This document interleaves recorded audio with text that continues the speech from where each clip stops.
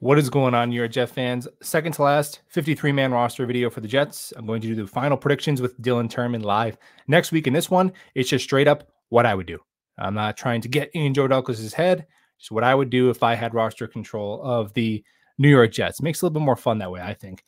So to start, I'm going to be in charge here, but I am not God, so I cannot heal Jordan Travis, who Zach Rosenblatt says is a long way away from even doing 11 on 11 drills, and I cannot persuade Haason Reddick to show up. And it's looking more and more likely here as the calendar marches on and on that he will miss at least one regular season game. So I don't think either one of those guys will count against the 53 initially. Hope to be wrong on Reddick, but we'll see.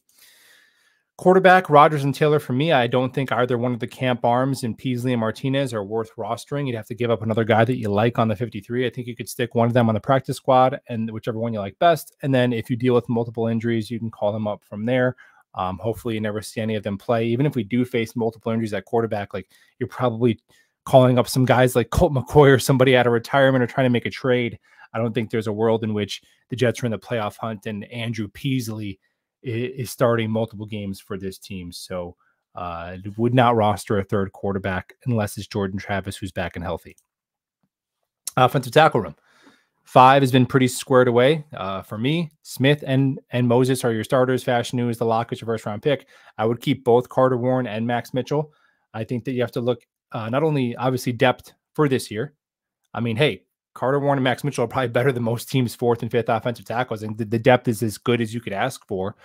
To have, multiple mid-round picks who've been simmering for 2 and 3 years as your 4th and 5th options, multiple injuries away from seeing both of them, but also Smith and Moses, maybe they're here next year, but at least one of them is probably gone, and Fashanu is your starter, and maybe Warren and Mitchell are competing to start opposite of Fashanu, and worst case scenario, maybe they're each your backups. If Carter Warren is a good backup left tackle and Max Mitchell is a good backup right tackle, do you love that as 4th round picks? No, but you can live with it. Good backup tackles cost $5-6 million, and these guys are on rookie contracts. So I would definitely keep both of them in the fold. Interior offensive line, your starters, Simpson and AVT are starting on the left and right side of Joe Tippmann. Wes Schweitzer, definitely got to keep him. He is the most experienced backup interior player. Xavier Newman, I think this is a spot where I would definitely peek at the cut down market and see if a veteran shakes free, somebody with maybe a little more experience, somebody who's has a resume of snapping the ball a bunch of times accurately. But hey, man, Xavier Newman, they like him. He's played pretty good in the couple of preseason games. He's played left guard, right guard, and center. So I would give the 10th offensive line spot to Xavier Newman. Wide receiver, I'm going to keep 6 here. I think 1 through 5, I think, are locks between Garrett, Mike Williams, Corley Lazard, and Gibson. They'd be locks for me too. Only spot here is that's really I had to debate is, do I keep 6 or 7? I went with 6 because there's another spot there's 2 other guys that I really want to keep that I don't think will actually make the team if I was doing a prediction version. But in this one, I would keep Brandon Smith wide receiver. Now, if you want to say Irv Charles because of special teams, that's totally fine. If you think Brownlee is better, if you want to keep Brownlee and Irv Charles, there's a lot of ways you can slice this. I'm not dying on the hill for Brandon Smith, but I kind of am because I don't know, man. The kid's got some exciting traits to me. He's got 4 for 4 in contested catch opportunities in the preseason, small sample size, but still impressive. He gives you some like boundary ball winning ability that I think could fit well with Aaron Rodgers if he had to play. And I think we need to be honest about this wide receiver room, which is improved. I like Malachi Corley. I liked Denzel Mims. We don't know what he is, right? And we massively overrated this room last year. At least I did. I thought it was an okay room, especially before Corey Davis retired. But the wide receiver room last year, quarterback play, okay, we understand that. Offensive coordinator, offensive line, all that built into it. The wide receiver room that we rolled out last year, outside of Garrett Wilson, was hot trash. Just reality. And the only player that we've added that is a proven player in this league is Mike Williams, who is currently still only riding a bicycle in practice. So that's just a reality check. That's not negative. It's just, it is what it is. So I would like to roster another like guy with some wide receiver skills and traits over a special teamer if we could afford it in this room. Some other rooms, maybe that I like the depth a little better, we can go with a more special teams oriented player. But I'd like to keep a receiver here. Also a spot where I'm looking at the cut down market to see if I could add a veteran. But for right now, I like Brandon Smith. I would keep him as the 6th wide receiver. And can we coach him up to play some special teams? Maybe. Running back, Hall, Allen, Davis, Izzy, nothing against him. I don't think his stock has gone down in the preseason at all. There's other guys I want to keep over a 4th running back. And I think, Malachi Corley, if you really needed him to in a pinch, you could give him 4 or 5 carries in a game if things got to that level. But all these 3 are locks to make the team. Tight end / fullback. I could see the Jets keeping 4 here. I'm going to keep 3 in Conklin, Rucker, and Yeboah. Between Yeboah and Firkser, flip a coin. I'll go with our guy Kenny, though. I'm not going to fight you too hard if you want to go with Firkser or keep a 4th. But again, there's a couple of guys we'll get to on the defense and one special teamer that I really want to keep. So tight end is one of those spots where I had to go a little bit light. Speaking of Leonard Taylor right here.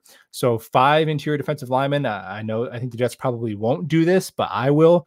Obviously, Quinn Williams and Kinlaw are your starters. Fotu and Thomas almost assuredly will make the team. I would roster Leonard Taylor because I think he is a player that, and maybe you can get him back to the practice squad. Let's be honest. Every team had the chance to draft him and they all passed on him, including the Jets. And he hasn't lit the world on fire in the preseason, but there's been like 4 just splash plays, tackles for loss by this kid where it's like, damn, like that's how legitimate NFL defensive tackles win their reps. Like it just looks, he's getting his wins in ways that it just looks different than Tanzel Smart. It looks different than Bruce Hector. It looks different than Jalen Holmes, right?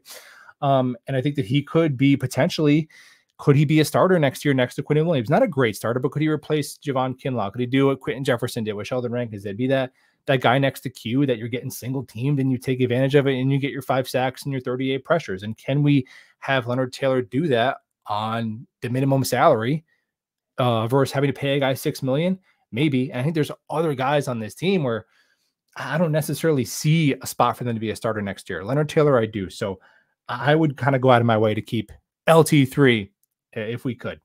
And we can, because I'm calling the shots here. Edge. Obviously, when Reddick comes back, somebody will have to be go to the practice squad or whatever else. But for right now, Jermaine and McDonald are, I would definitely obviously keep them. And then my next guy up, like if we had a game tomorrow, I think Takk McKinley should be starting in base opposite of Jermaine Johnson with Will McDonald being in that Bryce Huff role. Takk McKinley's been good. Now he's got he's nicked up right now. He's got a bunch of surgeries, injury history. Understand that, but I'm going to ride with Takk as long as he can go because the dude showed some juice off the edge.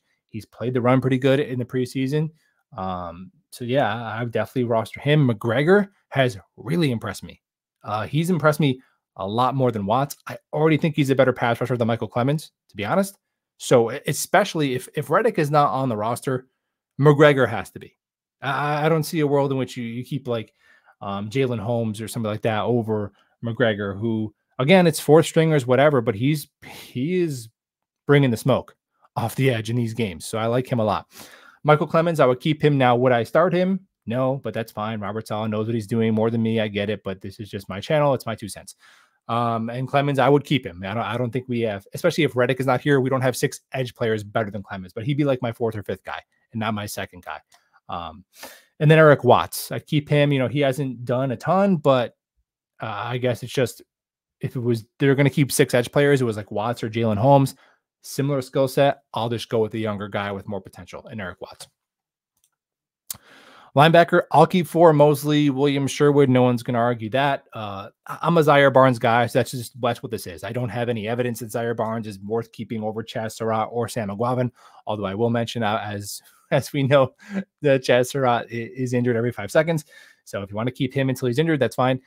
But I do think Zaire Barnes has the potential to be a starting linebacker, especially with this team, with like linebacker development, of all the flaws of this Jets team and Jets coaching staff. I don't know if there's a better spot to be to come in as a developmental linebacker than under Robert Saleh and Jeff Ulbrich. And Zaire Barnes has some uber athleticism. I like him. And guys, we got to be honest. We're looking at the future of this team. Can we afford to pay Sauce, Garrett, Brees, Jermaine, AVT, Michael Carter, all these guys?